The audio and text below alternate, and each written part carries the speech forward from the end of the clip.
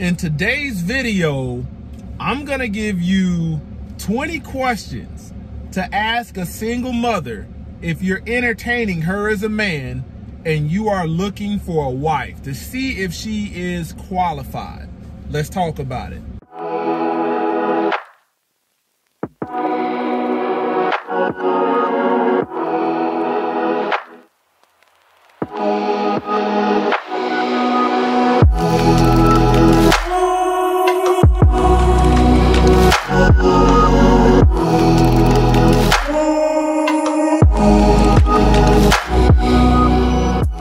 All praise to the Most High Yah, Shalom. Thank you for tuning in, to another Righteous Spirit-filled episode. Today I'm back at it, in them trenches, handling that kingdom business.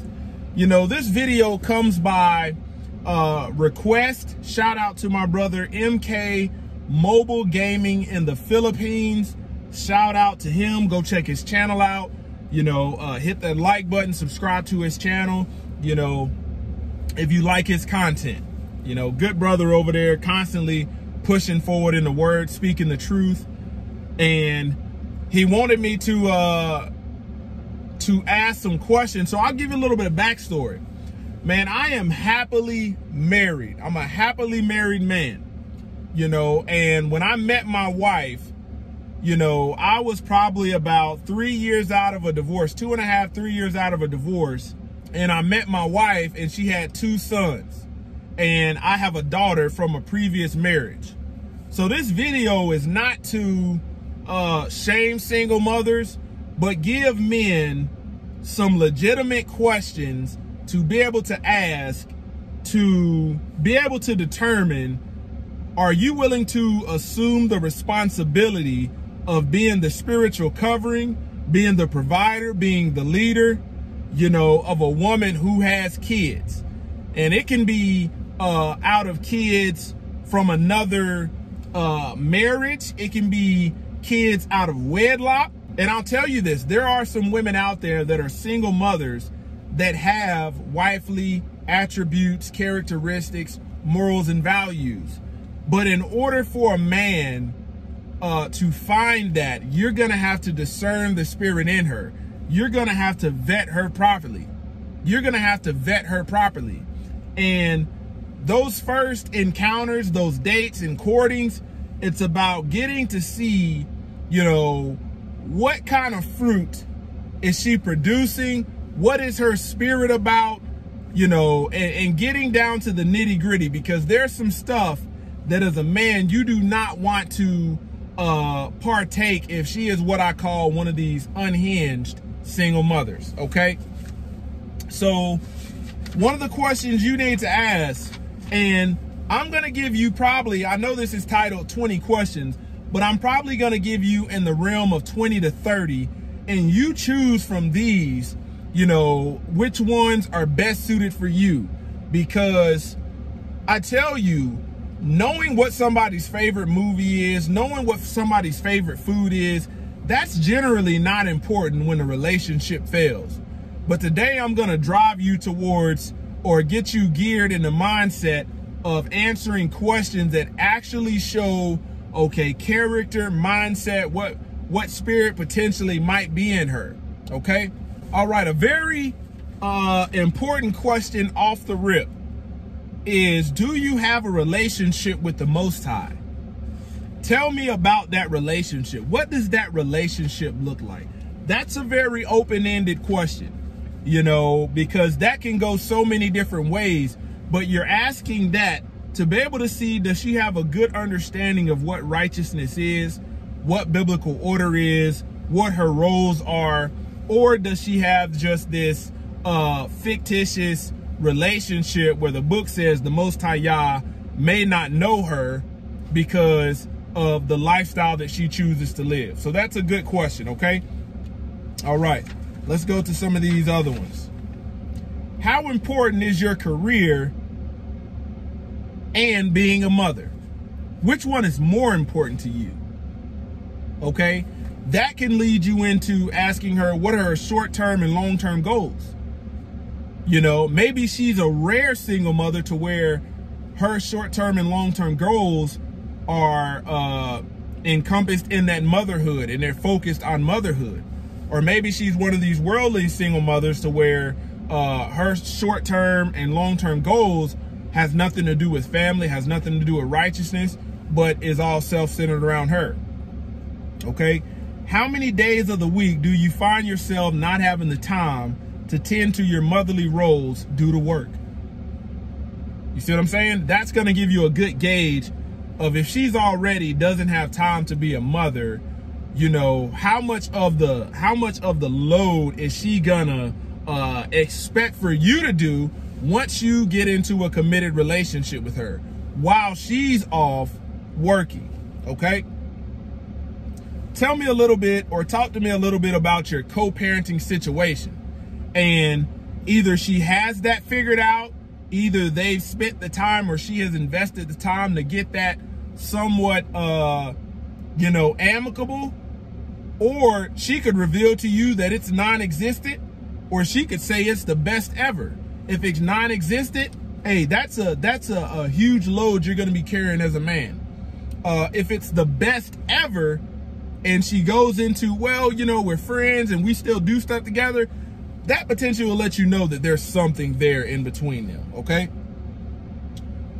What matters the most to you in life? And these are questions to where if you ask a woman, she'll be able to give you broad answers and should be able to elaborate. These are not just, you know, simple yes or no. Do you consistently receive child support or monthly payments for your child or children? Okay? And that's going to tell you right then and there, is the man that's out there being held accountable for his responsibility to provide for those kids, or is she letting him off? How often do you come up short monthly prior to payday? And this is a question that's gonna, you know, oftentimes you won't realize this until you're in a committed relationship, and then you're seeing all of these emergencies happen month to month. This may not be a question you ask on the first date, but after a little bit, and you kind of have to lead into these questions because some of these are very personal, but it's gonna show you behind the scenes what a woman may try to mask. How do you prioritize your life so that your child has time to spend with their father? And this is geared upon that other question about co-parenting. How does she enable the process of the man?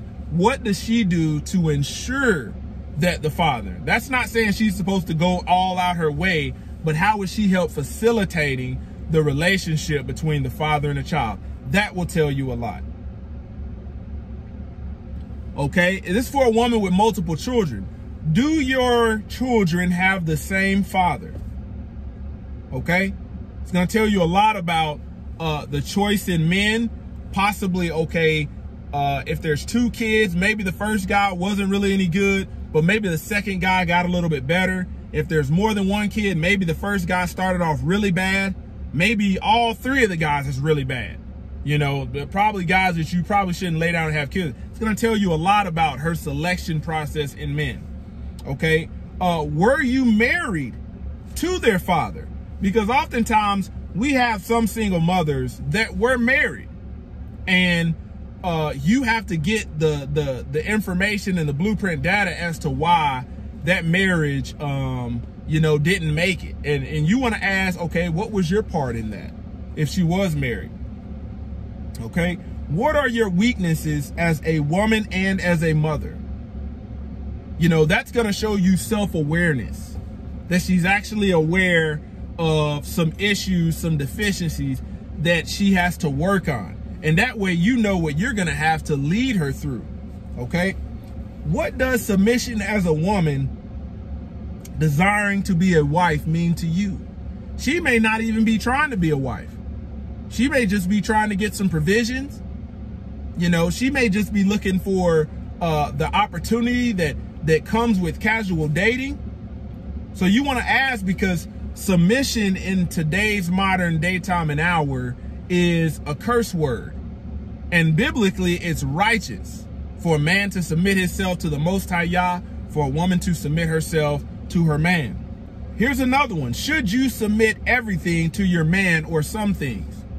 Now, if this woman claims to have some kind of religious background, you know, you got to watch this question right here, because a lot of women know what the book says, but they will try to weasel their way out of it to articulate something to you that's not what the book says. And you're going to see that in her character if you choose to cover her. Do you desire to be a housewife or a homekeeper? You know, that's going to have a lot to do, because as a man, you're going to have an expectation that you want her to feel. And if yours is biblical, she's going to let you know she's not willing to be that Proverbs 31. She's more focused on going out into the world, getting that bag, you know, things like that. So this is all stuff you have to consider. Okay. And if not, why? Why don't you desire to be that? Or is there something that you see wrong with the housewife or the homekeeper? You got to think about, she might come from a long line of women who are strong, independent, working women, say they don't need no man. And I would advise you as a man, that's probably not a woman that you want to cover due to her mindset outside of having children that's not yours. Okay. The next question, in your eyes, what do you consider necessities as a woman in your life? And that's going to show you, okay, is there any kind of delusion there, or is she pretty much, does she have a simple mindset? Does she have a little bit of common sense? Okay, running water, necessity, things like that. Or is she looking at like Sephora, MAC makeup, necessity, you know, all of this high-end stuff, necessity. You want to know this, because as a man being the provider, you're going to have to front the bill on, you know, the lifestyle. And the onus is on you to find out what kind of lifestyle does she deem as necessity. And you may realize, oh man, this woman is pretty simple, pretty basic.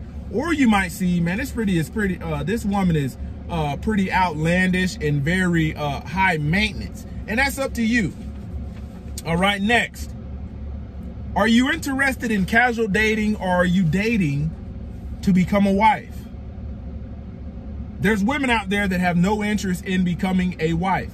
Some of them are single mothers. They just, you know, they want the provision without the responsibility. They want the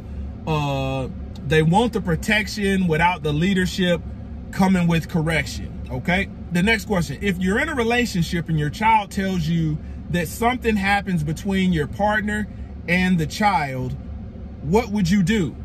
And there's oftentimes some of these situations, the kids may not want you with their mother, and kids will try to do a lot of stuff. My daughter did this same thing, you know, tried to say some crazy stuff once. And I'll tell you, a woman that does not move according to common sense and does not dig deeper to see what happened, if she off rip is gonna take the side of the child without even applying logic and reasoning to the scenario to make sure everything adds up. Okay, tell me how this happened. Maybe that was a misunderstanding. Here's what's gonna happen. You're gonna end up covering a woman that will shift trust in a moment's notice without any proof. Next question. What has your experience as a single mother taught you about yourself? That's another self-awareness question. You see what I'm saying? And she's either going to be able to answer these questions in deep thought, take a moment, get poised, and answer these questions and give some good answer, or either she's going to fumble. Okay? Here's another one that you may want to ask down the road, because this is going to show you what her trustworthiness is. What is your credit score, and how much debt do you have? And I would encourage that if you're vetting a woman, I did this with my wife. I wanted to know, because I'll be dang if you tell me you got a 700, 800, and your stuff is in the 400s, and I assume the responsibility of covering you, and now I got all of this stuff that I got to cover. So I would actually want to see proof of that. What debt? And, you know, something that I did was I told my wife, hey, before we get married, I need you to get rid of this debt. We're not getting into marriage with this debt. Okay. Here's another one. How do you feel about homosexuality? That will tell you a lot right there. That will tell you a lot. When was your last relationship? And when was the last time you were sexually active? This is going to tell you whether she is, what her intent is.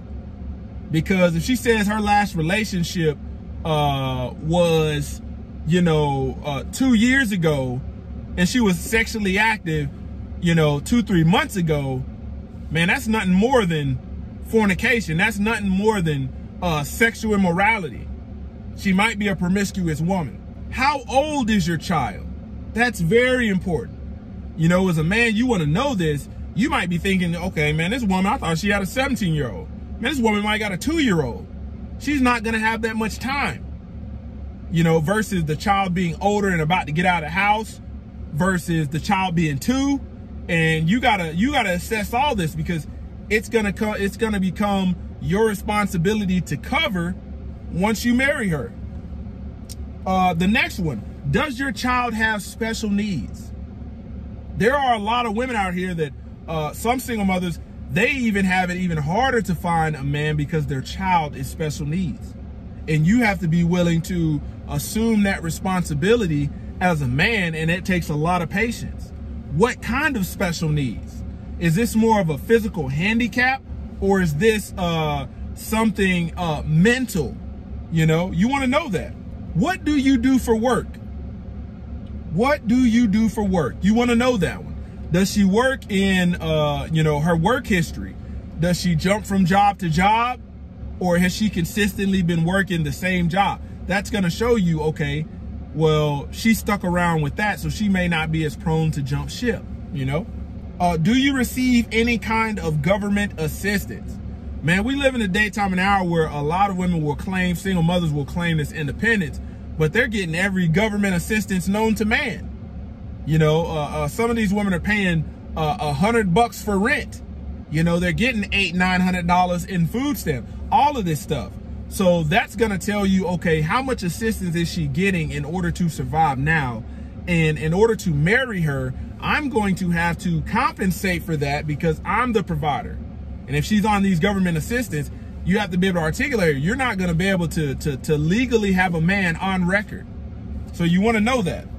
Is your child's father alive?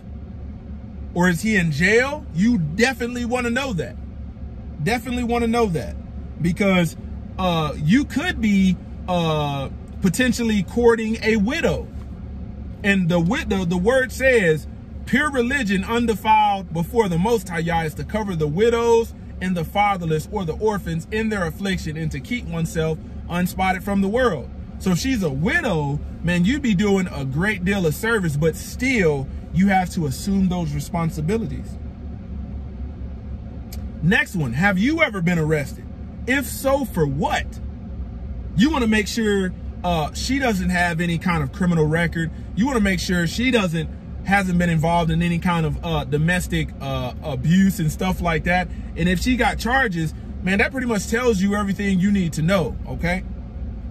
Because when things go south and you have arguments, you don't want to be the guy getting slapped all upside your head and she told you that she had a history. Here's another one. If she's not receiving any child support or compensation to provide for the kids from the father, why don't you press for child support? And that's basically a question saying, why do you allow this man to get off the hook from fulfilling his responsibility? The next question, what happens if your car breaks down and you don't have the money to fix it? This is gonna let you know, okay, who does she lean on when things hit the fan? Because she might be telling you she doesn't have a covering, but she might have friends, she might have, and you wanna know the fullest extent, okay, are these male friends? Are these female friends? Or maybe are these your parents? Who are you? Worst case scenario, you don't want to be courting this woman and she's got a sugar daddy. Okay? How many times in a 2-week period are you late? How many times? This is going to let you know if she's constantly late. A lot of women in general will be late to the first date. A lot of single mothers will be late, have a problem with tardiness. And, it takes patience to be able to deal with that. It takes a certain style of leadership to be able to deal with that. You know, you might want to say if you need to be somewhere at 5 p.m., you might want to tell her to be ready at about 4:15. We got to be there at 4:15. That way you have a buffer. It takes a different type of leadership. Doesn't mean that she's not able to be worked with. Okay, here's the next one. What makes up a good man? And this is going to tell you what she actually looks for in a man. And some of this stuff may be solely superficial and nothing of character. And chances are it will outline what kind of men she's been with in the past. Here's another one. Tell me about your relationship with your mother and your father.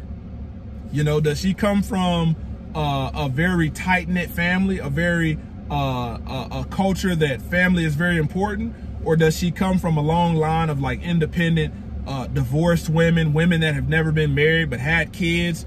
Or was her father in her life? Why he wasn't in her life, X, Y, and Z? Is she bitter towards her father? That's going to let you know if she's got issues with men right then and there. Okay. What advice would you give to another single mother? Just to see what she would say. Is she going to give another single mother some good, solid, concrete, righteous advice? Or is she going to give another single mother some worldly advice that will keep them struggling? Okay. What are you most proud of? And she can take you anywhere with that. How would you feel if your partner did not get you a Valentine's Day gift or a birthday gift? You want to see where her mindset is. You know, me as a man, not keeping these worldly holidays, but keeping the feast days. You know, if you don't ask this question, you could be facing a tribulation right then and there, because she's caught up on these heathen holidays. So I gave you about 25 to 30 questions that you can choose from and select in order to vet a woman properly, a single mother properly. Because, you know, what's her favorite restaurant? What's her favorite TV show? What's her favorite activity? And all of that stuff doesn't matter when relationships go sour or when they go south. What matters is all of these signs and flags that you potentially could have asked questions to reveal and you chose not to. Hope this helps you out. Closer to Yah Ministries, kicking that thing gun barrel straight.